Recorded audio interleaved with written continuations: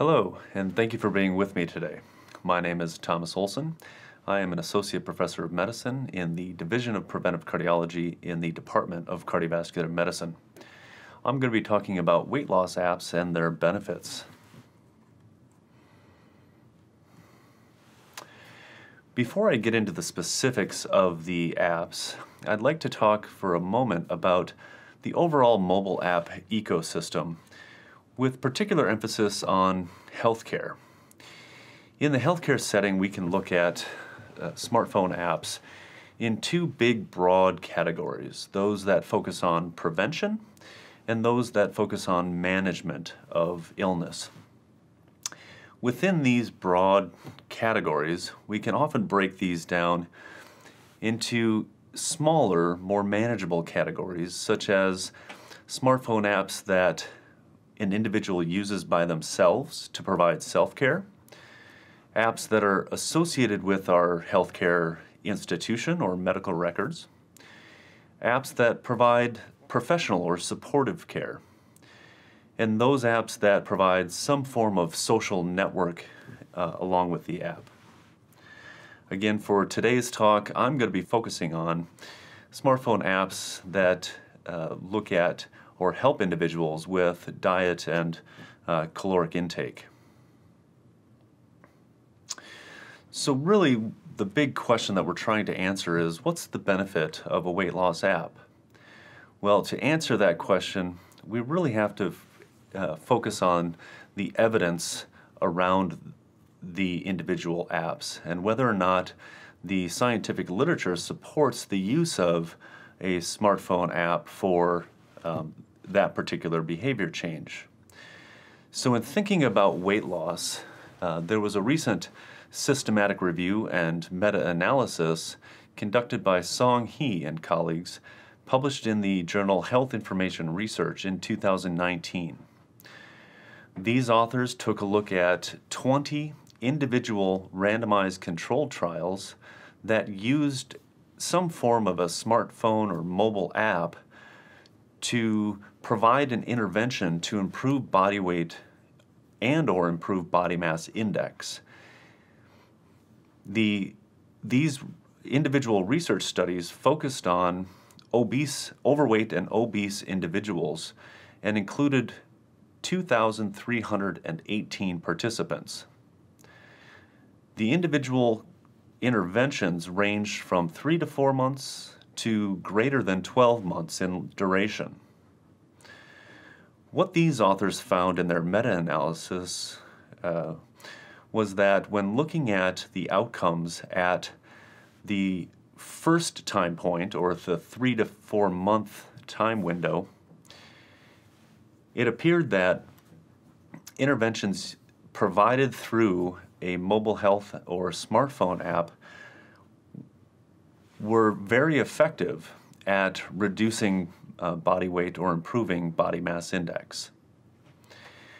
As we moved out to the next time point of 6 months, these authors found very similar results, where smartphone apps used in these interventions were highly effective at improving body mass or body mass index. As we move out a little bit further to the 9-month time period, while still very effective, these interventions using smartphone apps reduced body weight and body mass index.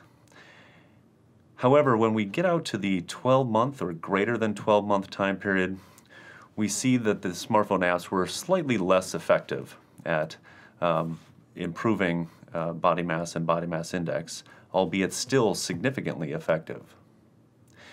Now, all of these studies were in overweight or obese to class 2 obesity individuals. But what about patients with known cardiovascular disease? Well, this is a very recent trial that was published just a couple months ago in 2021, which was a very similar systematic review and meta-analysis, including 25 individual randomized controlled trials in patients with known cardiovascular disease. Each of the individual randomized controlled trials lasted for a minimum of 4 weeks and included at least 30 participants per study. Each of these randomized controlled trials had multiple outcome measures, of which included body mass index, food intake, healthy dietary choices, as well as unhealthy dietary choices. Looking at the results of the meta-analysis, unfortunately it seemed that smartphone apps did not have a significant impact on reducing body mass index. However, when looking at the healthy food choices that individuals made during the intervention, there was a significant improvement. Similarly, when looking at healthy versus unhealthy dietary choices overall, there was a significant improvement in the healthy choices that the individuals made during the intervention. But using the smartphone app did not seem to have an impact on reducing the unhealthy dietary choices individuals were making. So overall, if we were to ask the question, do smartphone apps work to improve or help us with our weight loss?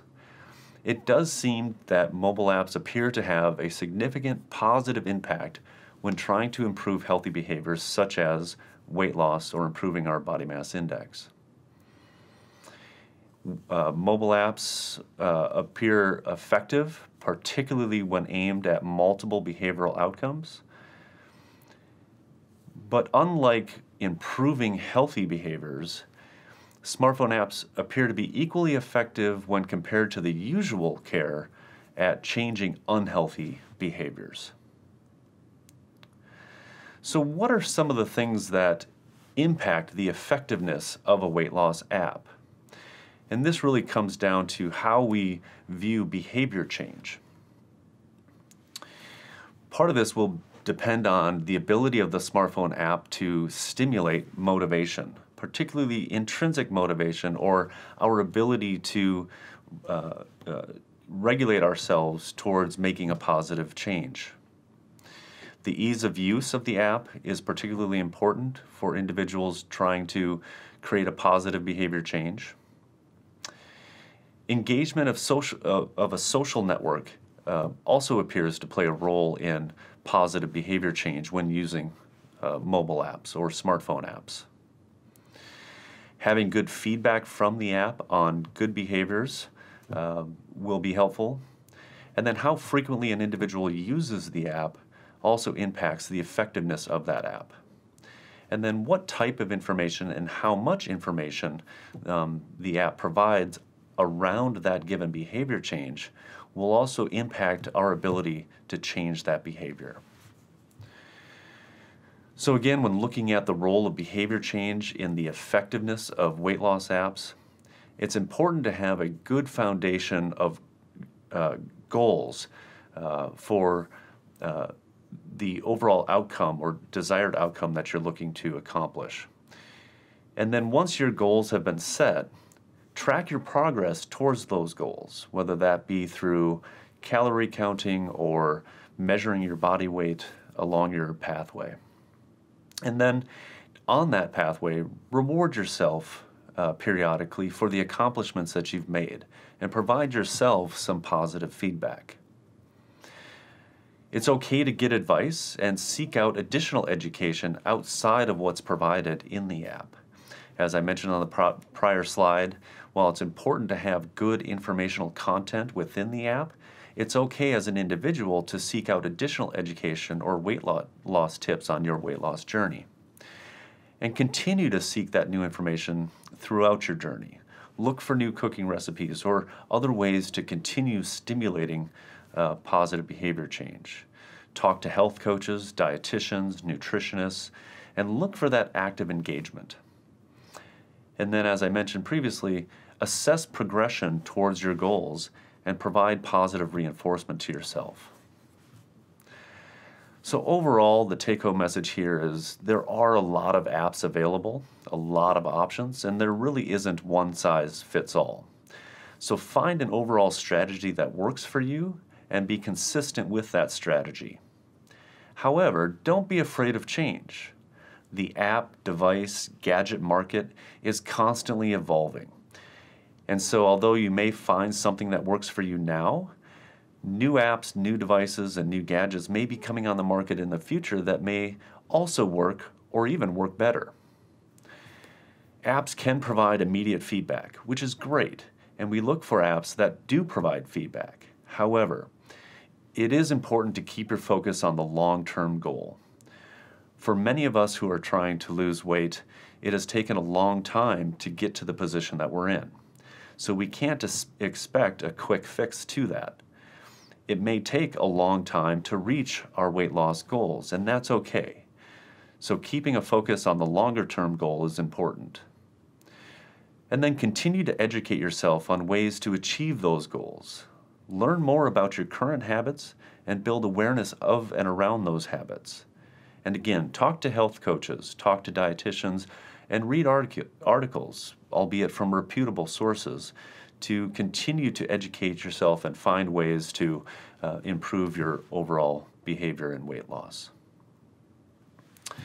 So I'd like to take this minute to thank you for spending some time with me today. It's been a pleasure to have this opportunity to speak with you. Thank you.